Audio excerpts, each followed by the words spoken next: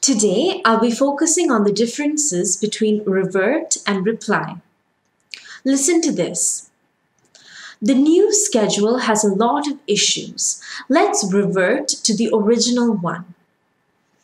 A few weeks after the floods, everything reverted to normal. Revert means to go back to a previous state, condition, practice, or habit.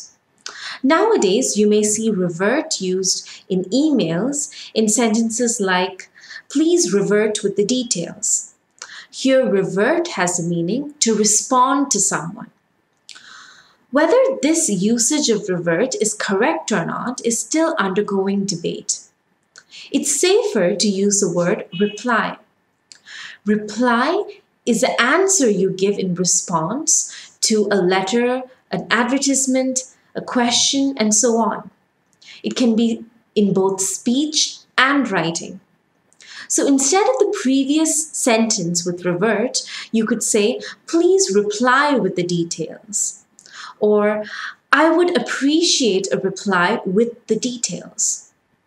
However, there is a similarity between revert and reply. Both of these words are never followed by the word back.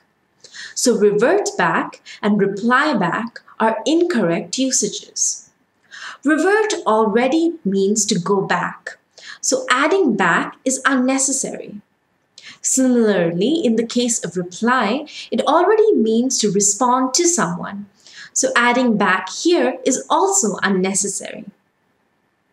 So remember, revert means to go back to a previous state, condition, practice, or habit, while reply is a response you give in speech or writing to something.